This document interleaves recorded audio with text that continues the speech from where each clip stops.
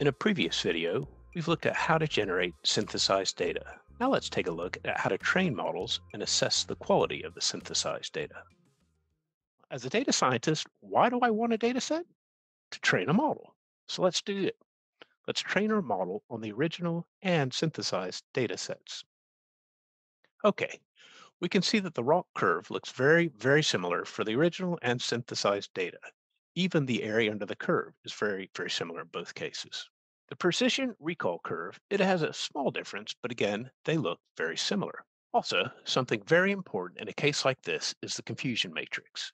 You can see in both cases the classifier made the same mistakes and performed very similarly in both cases. We've confirmed the quality and performance of our synthesized data. We can utilize our generative model for more data science tasks, such as data rebalancing and imputation. To learn more, check out our full demo video at synthesized.io/demo.